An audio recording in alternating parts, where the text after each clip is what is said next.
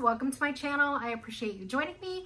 Today's video is going to be a quick thrift flip. These are pieces that I actually got some time ago, and I'm gonna sort of batch paint them, but each piece is a little bit different, so I hope you enjoy the process.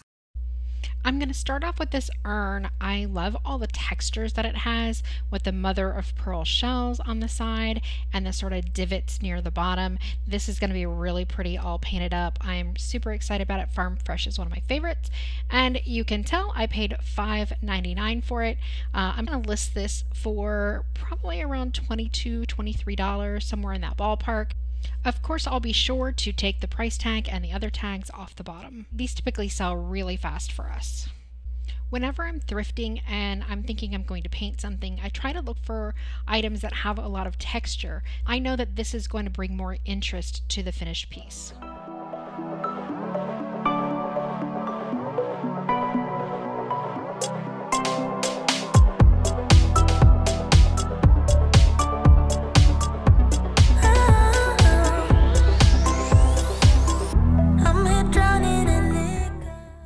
One of the things that I love about using DIY paint is that it's all natural and it paints over glass just as well as it does ceramic or any other object.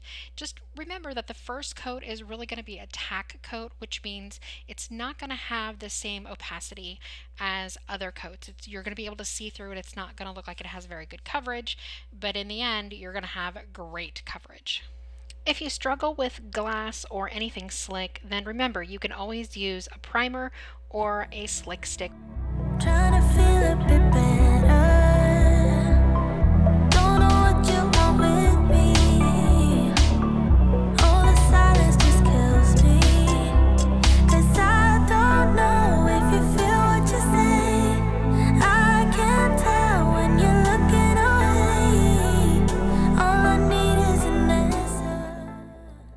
And I thought I'd show you just a moment with the heat gun to remind you that when you're using DIY paint, that it does dry much lighter than when it is wet. And when you add the top coat or wax, it will change the color again. So this is a little bit of a freak out factor if you've never used it. Just trust the process and it'll be wonderful. One of the things I think that you should remember when you're creating and you're working on these thrift finds is that it's okay to experiment, have fun, learn a different technique. This is a great opportunity. You haven't paid much for the original piece. This is a great opportunity to expand your base. And remember, if you don't like it, it's just paint. You can paint right back over it. So the next step is to just add some DIY white wax. The white wax is going to sink into all of the little grooves and we're going to wipe it back. Don't do too much surface area before you wipe it back or you'll have a difficult time.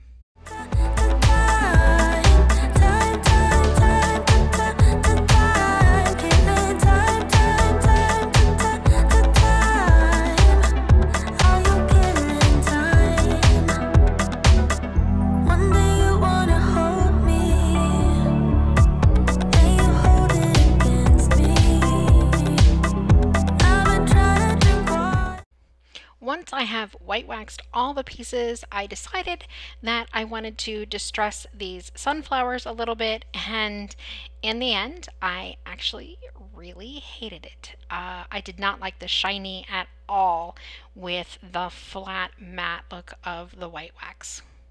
When creating, sometimes things don't go exactly like you planned, and that's okay. The important thing is to be able to think it out and decide to just go a different way. So in the case of the sunflower vase, I did not like what was happening. When I started waxing it, I realized it was coming off anyway. Then I didn't like the shininess of the actual pottery under the matte look of the DIY paint with the white wax. So I needed to repaint, just go right back on and sort of stipple over the white wax.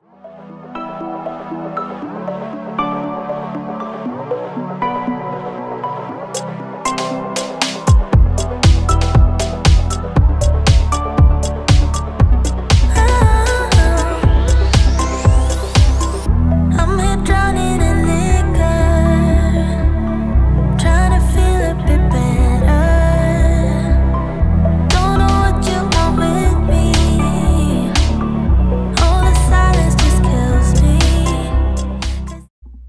If you're happy with the end result here, you can stop with the white wax, but I wasn't. So I decided I needed to zhuzh it up a bit, and I'm going with DIY's Golden Ticket. This is a metallic top coat basically, and so you do not need to put anything over it, and it does stick to above the white wax, even though technically you are not supposed to use it over the wax. I have found it works just fine and does not come off. The Golden Ticket has a really nice sheen to it, and one of my favorite things is that because it is fairly sheer, you can actually determine just how much you want. If you use a light touch or only one coat, you're going to get sort of a sheer gold, and if you layer it on, the thicker it gets, the more opaque it gets, and the more dense the gold. Ultimately, this gives you a lot of control over your project.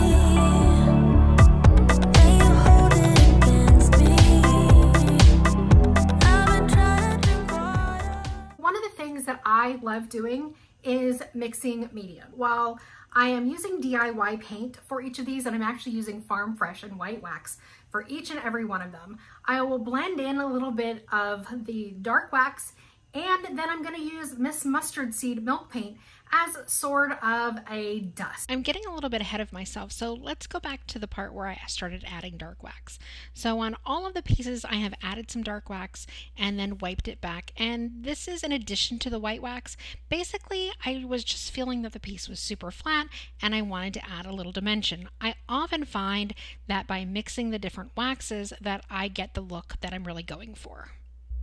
This is a little bit of trial and error, so I just keep playing with the two waxes, the white wax and the dark wax, until I get a look that I'm really happy with.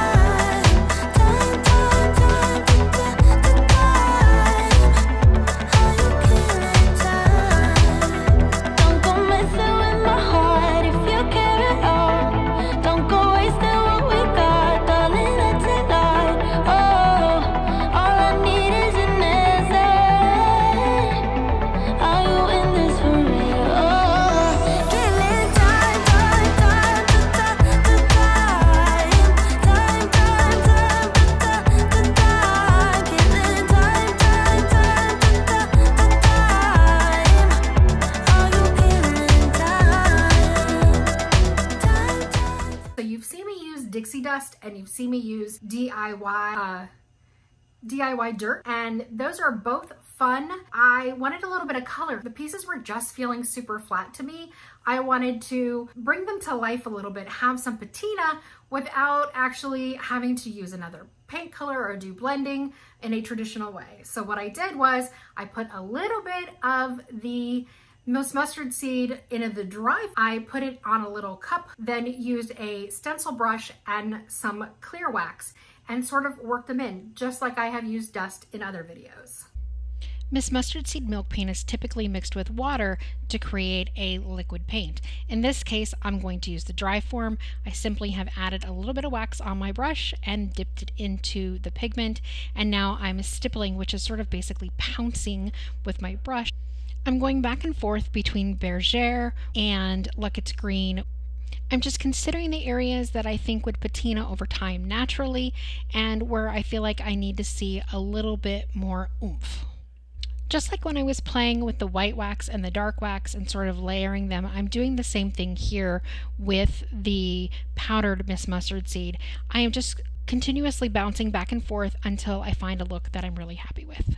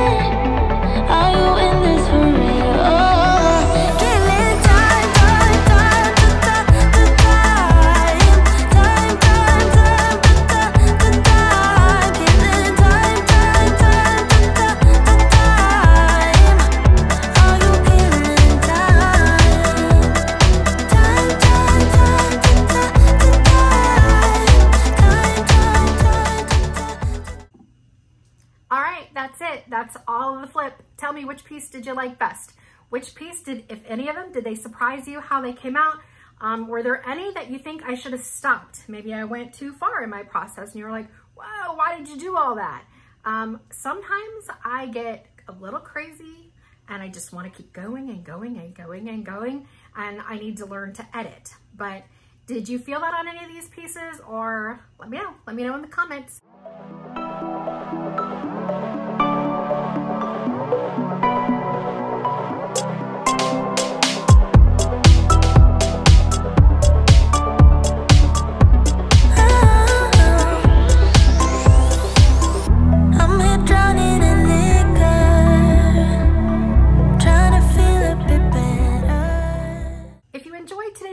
Please be sure to hit that like button and subscribe to our channel. It really helps out. I really appreciate it when you comment on things or you share my posts. That helps a lot also. And if you're interested in any of the products that I used, please check out our website, vintagebeedesign.com, where we also have a lot of fun at Cottagecore, French Country summer fashion, which I love. And I'll see you guys again soon. Bye. This is Dean.